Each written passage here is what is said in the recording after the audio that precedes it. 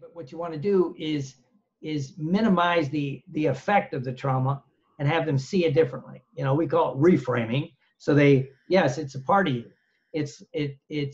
I had a lady. She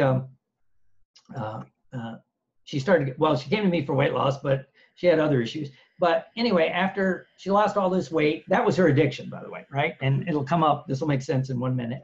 And she was doing fine, lost all this weight, fine. I get the call, hey, Will, Dr. Will, can you help me? I go, what? She goes, I'm having anxiety attacks, been in the hospital 3 times. I'm like, yeah, sure, come in. And she goes, and I'm starting to eat again. I'm like, okay. So she comes in, we start talking. I go, what is it? And we're gathering information. And she can't, and I'm like lost. I can't figure out what flipped her out. And she goes, I know it's not this, doc, but, and I'm like, yeah, she's going to tell me. This was several years ago.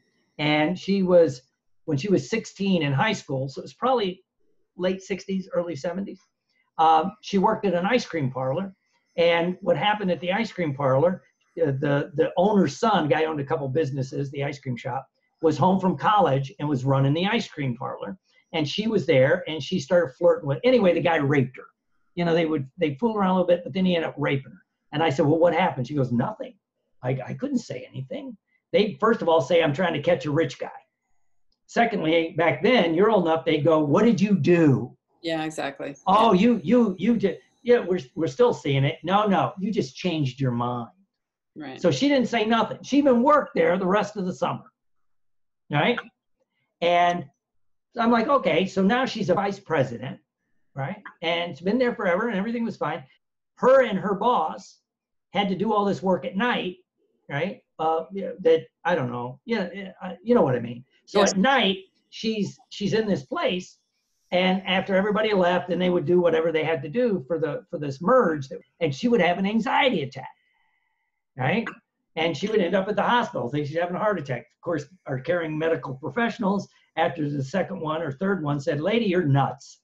Your heart is fine, right? So she calls me up, and what I said was,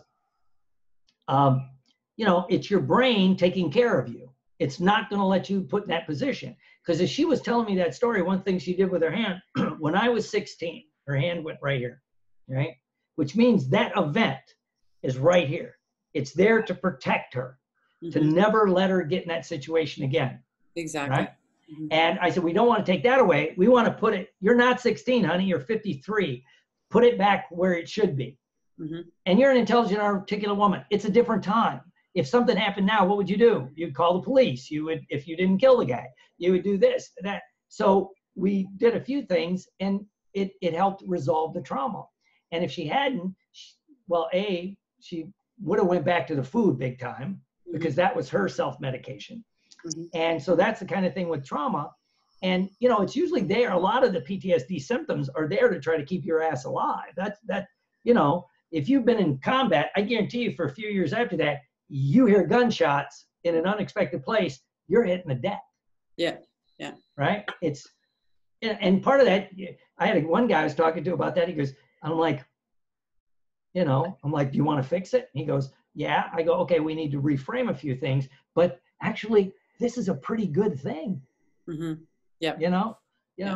So I find that too. A lot of what's going on is just a defense mechanism.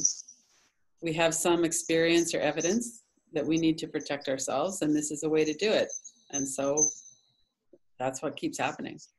Yeah. And then the addiction, the alcohol, the drugs, food, gambling, sex, whatever the addiction is, that's a self-medication tool.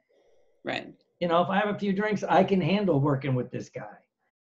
Go to KillabeeCenter.com, Radical Recovery Summit. For access to the interviews, you can watch them free online for 48 hours after they air, or you could purchase an all-access pass. KillabeeCenter.com.